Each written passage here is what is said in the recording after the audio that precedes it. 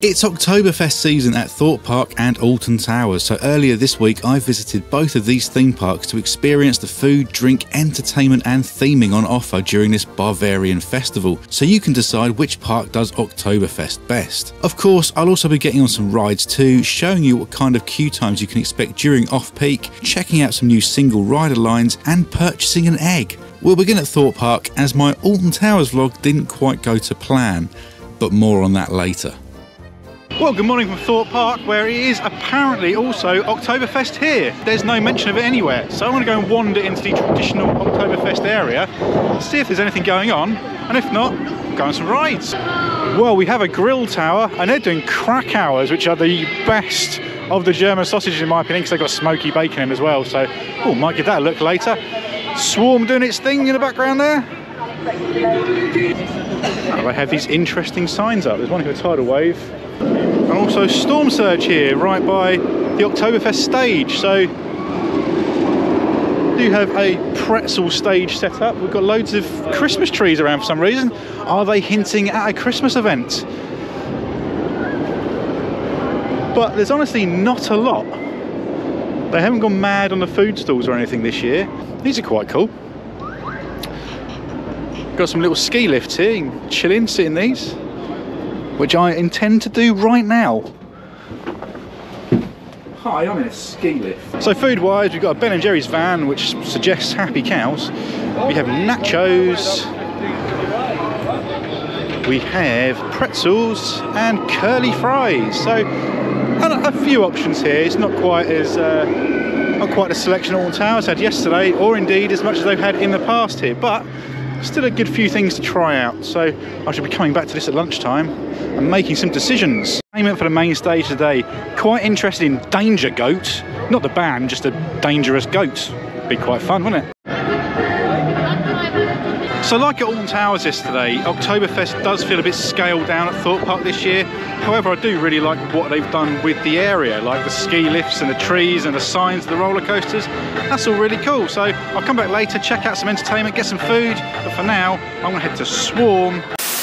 And there I am referencing my visit to Alton Towers yesterday again, when there's not actually any vlog or footage from it. So full disclosure, what happened was I was trialing some new lapel mics for the recording. Unfortunately, the audio from Alton Towers came out sounding like this. Well, good morning from Oktoberfest here at Alton Towers. Now, obviously, that's nowhere near the standards that I could accept going out on the channel. However, I did record a lot of footage from my visit. So here is the abridged version of my day at Alton Towers, and then we'll head back to Thorpe Park. But at least then, hopefully it'll all make a bit more sense. Cheers! As in previous years, Oktoberfest's main location was on the lawn in front of the towers. There are numerous food offerings such as sweets, toasted marshmallows, naturally bratwursts are available, but also German meatballs and churros, etc., along with the return of the double-decker bar, which was selling a few specialty beers for the occasion and also a duck eating mud. There's also a range of Alton Towers Oktoberfest merchandise on sale. Over on the main stage, the compere introduced various acts throughout the day. I caught a bit of Party Pilots who played well-known pop and rock songs. Thankfully, considering the weather, Alton Towers have a covered seating area for this year's event. Elsewhere, there are some game stalls, the return of the fire pits and some Instagrammable photo spots dotted around. Feeling peckish, I grabbed some spicy German meatballs and potatoes and half a pint of Fantastiche, which came to £13, and be aware that these external vendors don't offer Merlin annual pass discount. The food was decent though. It is a bit of a shame though that the covered seating area in Mutiny Bay isn't included in the Oktober festivities this year though, as it has been in previous years. Elsewhere at Alton Towers, I checked out the newly introduced single rider lines on Spinball Wizard and 13, which are very welcome additions. Continue to get soaked, although the weather meant low wait times for my rides on Nemesis Reborn, Nemesis Subterra, Galactica and Wicker Man. I also bought this Nemesis Reborn egg. So that was a short version of my experience at Alton Towers for Oktoberfest. Let's head back to Thorpe Park. Comment below if you'd like to see aliens legalised. If we do, we get more of this.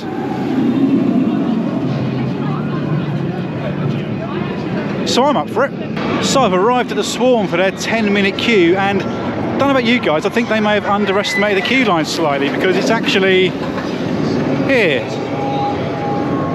And it keeps going and going and going. It's probably about an hour. So I'm going to go somewhere else. Well, Swarm was a no-go due to that massive queue. However, Hyperia looking far more reasonable up here. 35 in the main line, so I'm going to go and peek the single rider queue, see how that's looking. But yeah, obviously a quiet-ish day in September was what I was hoping for. It's a lot busier than I expected. But if I can get a few rides on Hyperia today, I'm going to be pretty happy. So let's go check out the single rider line.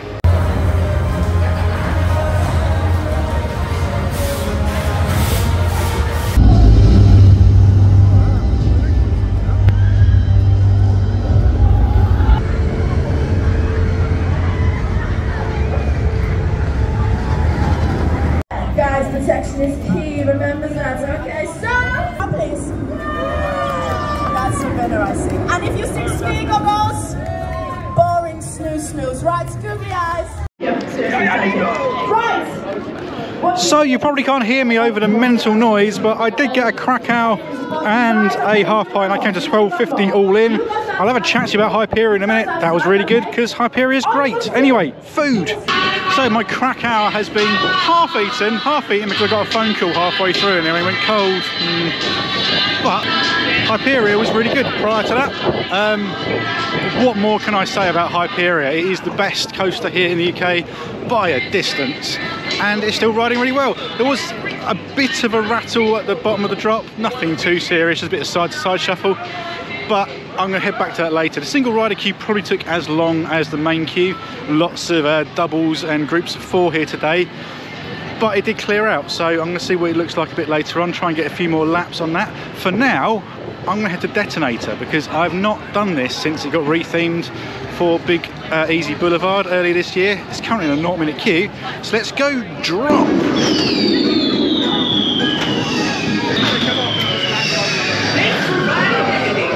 Well, I've successfully detonated. That was not a 0-minute wait at all. I say it's about 15, largely due to very slow operations on that occasion. Like, we were sat in our seats for 5 minutes before our restraints got checked. Not really sure what was going on, but it just seemed very, very sluggish throughout. Every cycle, they seem to be taking a really long time to get the gondola up. Interesting, but I mean, the queues weren't massive, so there's nothing too major to complain about. Sat facing Nemesis Inferno, you get some wonderful views looking down on it as it's whizzing around its track. But yeah, it's a really solid drop tower, that, quite forceful, but as with all drop towers, it's up and down and then you're done. So despite being a random Wednesday in the middle of September, it is surprisingly busy here today, and queue times are a lot higher than I generally expected. I went towards Nemesis Inferno there because it was on an advertised 10 minutes, but it immediately jumped up to 35. So currently heading in the direction of Stealth.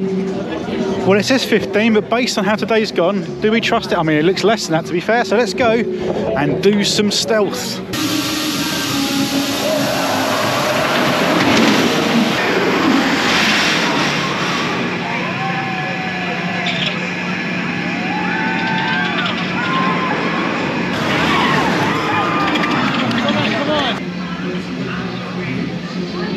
Well, I'm sat here in the Sunken Gardens, having just ridden Stealth. I've commented on Stealth so many times on this channel. It is just a short, sharp shock of a roller coaster, but that acceleration really is something else. I just wanted to highlight the Sunken Gardens because this is an area of the park that's not many people know about these days. There's a very little chilled out section just behind Stealth here. If you have a quick look around, it's actually it's quite picturesque.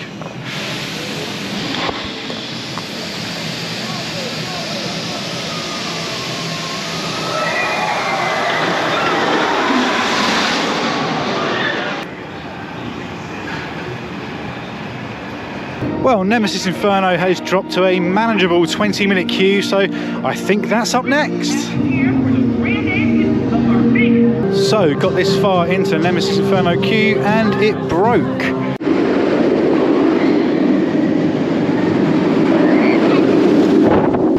Hello, I'm an ice cream. And Nemesis Inferno was decent. We waited about 15 minutes for the maintenance issue to be resolved, which wasn't too bad at all, and then got on for a decent ride. So I stopped being an ice cream because it was uncomfortable and I had a cold head. But I think on balance, having ridden Nemesis Reborn yesterday, I find myself preferring Nemesis Inferno. And I'm not sure if that's an expectation thing, whether I have slightly lower expectations, so it impresses me more. But Inferno just rides a lot better to me. It's still got the fierceness, but without unnecessary juddering and rattles. There's a couple in there, but it kind of feels fierce rather than uncomfortable. And we have the Oompa Band.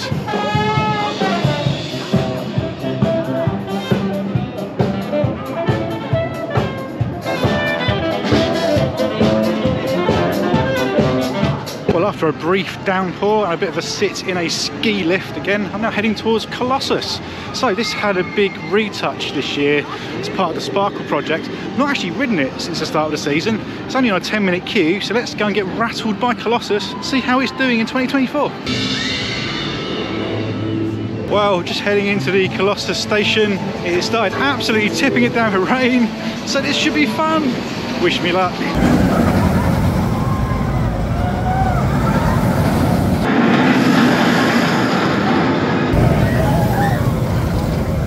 So Colossus was okay there, not too rough at all. It's a walk on as well, which always helps. And yeah, I mean, it rattles, but if you lean into restraints, it's not too bad.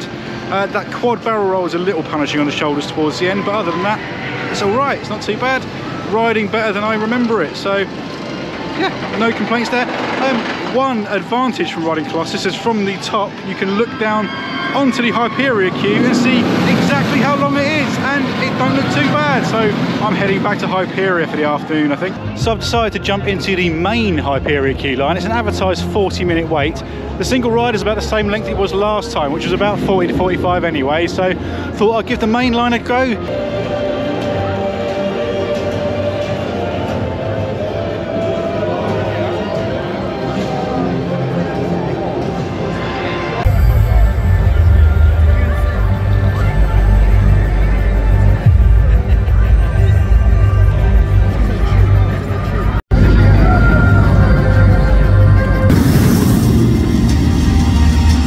Row 9 on Hyperia there, which means you get absolutely dragged over that drop, and it is a slightly more intense experience. I do think I prefer the front slightly, just because I do like the hangover and the views you get, but just about anywhere you sit on that train, it's a magnificent experience.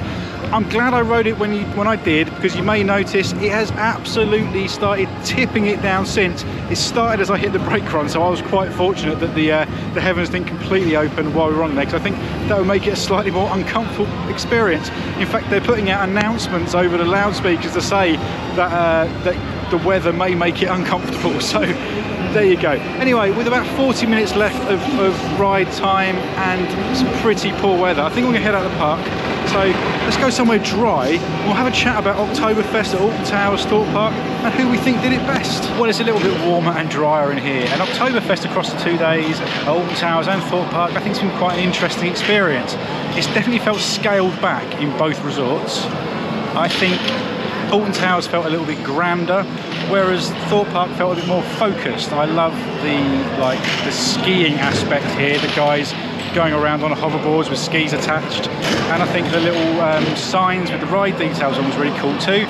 I think Alton Towers probably excelled when it came to the entertainment itself and had a larger selection of food, as well as a lot more beer options too. So it really depends what you're looking for from Oktoberfest. Personally, I would say I probably had a slightly better day here today at Thorpe than Alton Towers, but I think that's just my preference for theme parks this season, certainly Merlin wise anyway. I think Thorpe Park are head and shoulders above the rest.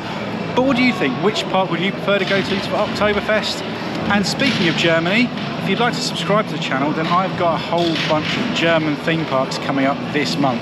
I'll be visiting Hyde Park and Hansa Park this weekend, so there'll be vlogs from both of those. And then towards the end of the month, I'll be joined by Theme Park Insanity, and we're going to Europa Park, Tripsdrill and Holiday Park. So if you'd like to see all of that content, then please subscribe. Thank you for watching, and I'll catch you next time.